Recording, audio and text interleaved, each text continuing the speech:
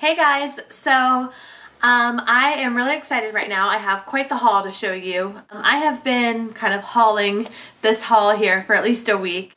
Whoops. Millie wants to say hi. Anyways, I have been shopping for over the week at Chanel, and I have to say Chanel is stepping up their game. Their new lip colors and the summer 2011 collections are amazing, and you have to go check them out. So with that said, I went to Chanel more than once this week, which is very bad, but I had a lot to celebrate this week and I just kind of wanted to splurge, and I'm done. I'm done for a while, for real. The first two things I want to talk to you about are their new hydrating lip shines, I think they're called. They're awesome, and they come in little packages like this, which are slightly skinnier than the normal Chanel lipsticks. But anyways, I got two of them and I absolutely love them. I got these first and I've been using them all week as just in my purse. They're so easy to like glide on. I absolutely love them. The first one I got is in number 52, and it's either Fetish or Fetiche. These Chanel names kill me. I have no idea. But it's a gorgeous rose color, and I have it on right now with a gloss over it that I'm going to talk about in a second. But it's actually pretty pigmented, but they're very hydrating, so it almost feels like you're putting on a lip balm, but they do have pigmentation and a lot better staying power than a lip balm, obviously. And then I had to get number 54, which is Boy.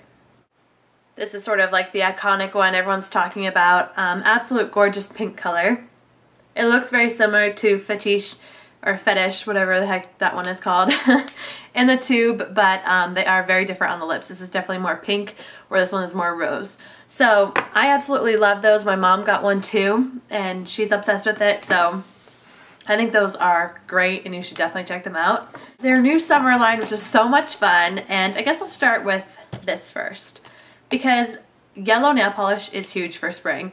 I mean, if you follow the trends at all, you have to have a yellow nail polish. Even yellow clothing. Like, yellow is a very cool color, and you need to have it. So I've been looking at magazines, and I love the color yellow. It is one of my favorite colors, but I'm like, yellow nail polish, how am I going to pull that off? And I knew, once I heard that Chanel was coming out with one, that Chanel would help me do this in a way. You know, Chanel makes me fall in love with everything, because Chanel has a weird way of making a very strange nail polish color really cool. I went ahead and got it, and it's called Mimosa.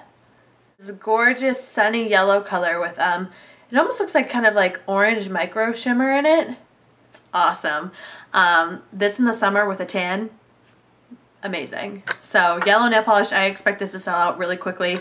Try to get your hands on it. It's a really cool color. But then there's another color here which I didn't even hear of until I went to the counter. It's very kind of unexpectedly awesome, and it's called Morning Rose. And it's just this gorgeous like peaky peach color with gold shimmer.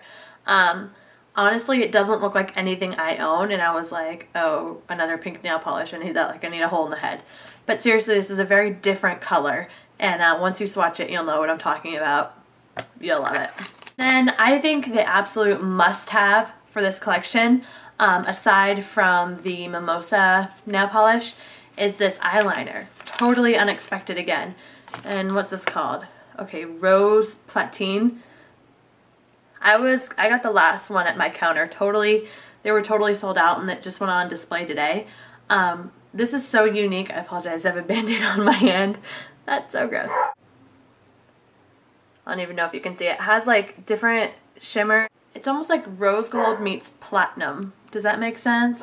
Okay, and then Soleil Tan de Chanel. Yes, that's how you say it.